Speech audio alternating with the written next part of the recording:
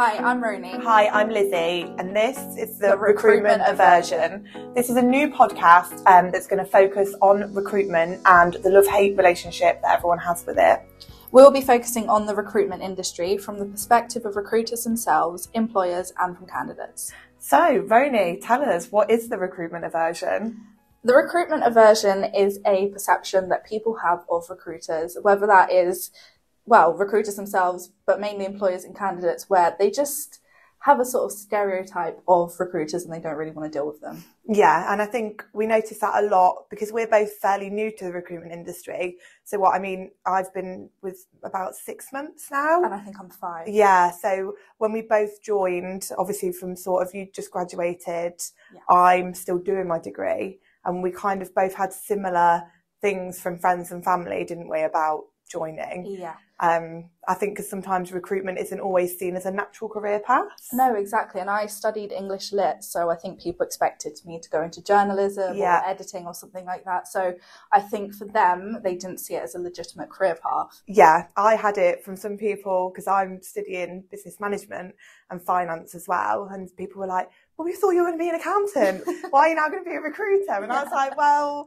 I'm going to try it. But I think, and it is the stigma of sort of people being like, well, recruitment's not really a career. And they think it's easy as well, Yes. I think, but it's not. It really is challenging, and there's so many elements to it as well. 100%. And I do feel like I am utilising the skills I learned at uni. So I do think it is a valid career choice for a graduate. No, definitely. And I think because of all the sort of processes that we deal with, obviously, like the communication skills, organisation, everything that we do, and it is like, it's a tough gig. It's so stressful as well some days, isn't it? And you're literally, you sit down and then you're just there, and before you know it, it's the end of the day. Yep. And you're like, oh my God, I'm so stressed. It's an emotional roller coaster, definitely. Yeah. You've got the highs, which are really good, but then you do have the lows and candidates dropping out and things like that. You can't control everything, which is why it does require skill to try and manage things, because in other roles, I think people compare recruitment to sales and things like that, but we are selling people, so it's difficult to manage something that you can't control. Yeah, because it's not a sort of continuous product. It's not going to be the same every time. Yeah. People obviously are unique in their different ways of managing things and sort of how they're going to react to different things. So I think it is quite interesting. But I think that's why we wanted to do this podcast, isn't it? To sort of talk about how recruitment is perceived from both a candidate and an employer side of things, and sort of discuss all the awkwardness surrounding it. So how did you find your first few weeks then, obviously going in with your friends and family's perception of recruitment? Did you think that sort of bled into your first couple of weeks? Definitely. I think because everyone had been like, that's not a proper career. What do you mean you're just going to sit and talk to people all day? And I was like, obviously within my first few days, I was like, well, clearly it's not just that. I'm speaking to clients, candidates, searching, I'm making appointments, like it's crazy. And I was like, from them saying that, it kind of dulled down my confidence a bit to that it was actually going to be something worthwhile. But then, so my first few weeks, and then I was lucky enough to make a placement after my first few weeks. Nice. Okay, yeah. And I remember the feeling when I was like, when they said, oh yeah, we'd like to offer your candidate the job. And I was so excited. I was like, I've got a placement. And then that buzz is just like, it's like no other. Amazing, and you know now as well what it's like.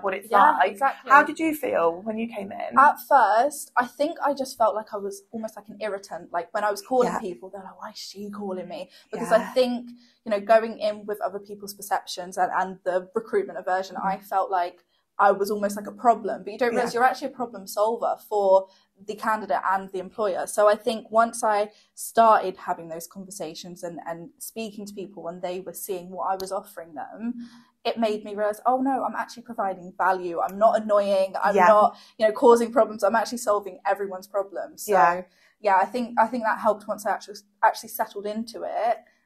Saw that it's not all that it's sort of made out to be by the negative perceptions. I think you kind of, like you say, you realise your worth after a while. Because I'll hold my hands up, like before I came into recruitment, you do, and someone would ring up and be like, hi, I'm calling from so-and-so agency, like, are you looking for a job? And I'd be like, I don't know what to say to you. And people panic.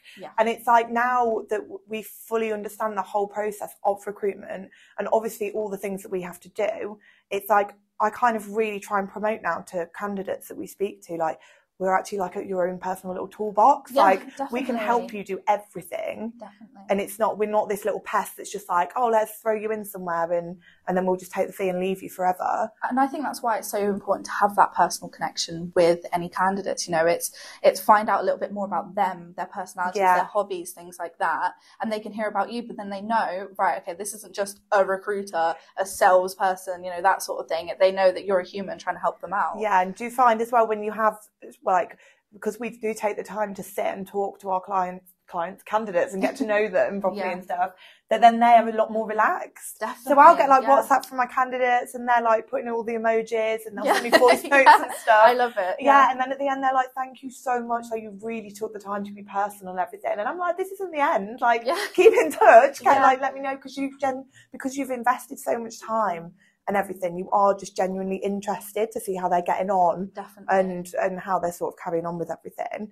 And I think that's the thing though. I think people who have actually dealt with recruiters, or at least good recruiters, they get rid of that recruitment aversion. They realise what it's actually about. So like, how do you find working with, say, employers? Do you find that a lot of them do have a recruitment aversion? 100%.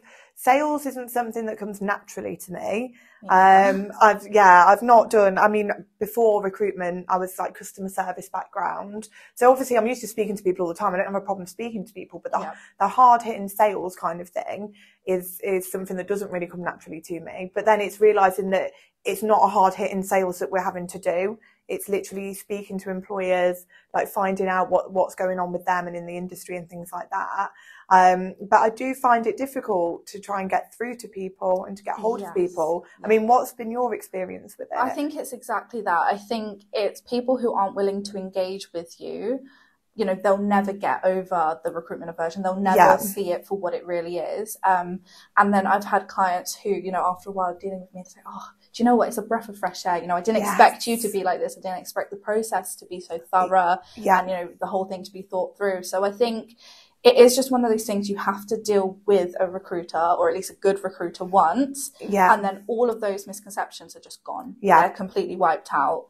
And I think that is the case. And I think it is the same for candidates, because I have had some candidates who they want to deal with the company directly. They're like, well, who are you? Like, you know, I've applied to this company. What's your relevance? Have you had some like really awkward responses from candidates when you've rang? I have. And I think as well, because obviously we're a small company, we're not, you know, a large chain, recruitment chain or anything like that. So if they haven't heard of us, they think, well, who are you? I don't know who you are. And you're always getting your like Sterling Warrington and they're like, who? Yeah, exactly. So they don't realise, you know, that, you know, I'm actually representing the companies that you do know.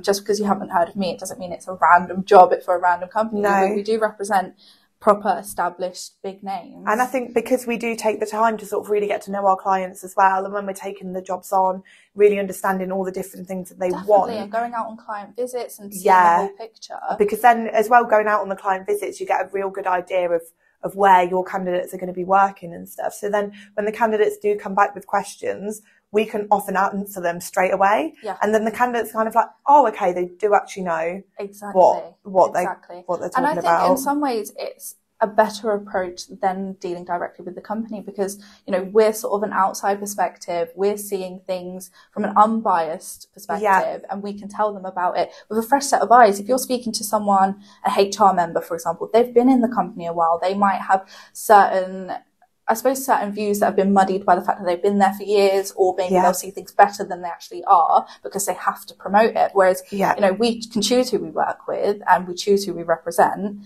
And I think, you know, we are speaking to people with that fresh perspective and 100%. Without anything in the background influencing. Yeah, because like you say, if someone has worked there for a while, or also some people may do it where they're kind of choosing on who they'd hire rather than who the company would hire. Exactly. And because we do speak to so many different candidates, we can sort of cast a fresh set of eyes over it, to sort of bring different people in. So yeah, it is. I mean, what do you think you've struggled with the most coming into it? I think just getting through to people in the first place, because, you know, there are a number of people, and it can be candidates, it can be clients, who they're just not willing to make that first engagement. You know, you call them up or you shoot them an email and they think, oh, they're a recruiter, I'm not dealing with them. Yeah. Or you know, you can see on job adverts that say, you know, no recruitment agencies, please. I hate that. Yeah, and then, you know, they actually engage with you. They're, oh, do you know what? You filled that job and we would have struggled to fill it. And, oh, wow, it's been great working with you. Thanks for coming down and seeing us. And, you know, they actually, once they actually get down to it, they enjoy it. But, you know, you can't provide that value, that service to them until they actually engage with you. So I think that is the hardest part, just getting through in the first place and showing them that, well, we are different, and we're, you know, there are some bad recruiters out there. Everyone knows that, but not every recruiter is like that. So it's just sort of getting rid of that stereotype and sort of showing who we are and the value we provide. And clearing the stigma of it all. Because like you say, when people have dealt with bad recruiters previously, they've almost been sort of scorned by it. Yeah. And then I always try when I'm speaking to clients to be like, if they're like, no agencies, I'll always try and be like, okay, but why? Like, can you sort of explain it to me? Yeah. Just let me know what's going on. Like, let me see what we can do to help, because there's no reason why people we shouldn't be given a chance to sort of show what we can do. And it's not all about just getting someone in and filling the job. It's about really building a relationship with them and providing value. That's all it's about, you know, making their lives easier. Yeah, definitely. So that was the first podcast. Going forward, we're going to be doing a weekly series focusing on all different aspects of recruitment. Yep. New episode every Friday. We'd be really interested to hear from you. You know, the aim of our podcast is to have those conversations people don't want to have, or what people don't have. So, you know, if there is anything that you would really be interested in hearing discussed that you don't hear being mentioned in the industry, you know, drop us a message. We'd love to hear from you. As awkward as it may be, we're willing to do the dirty work. So yeah, subscribe and keep up to date with what's going on.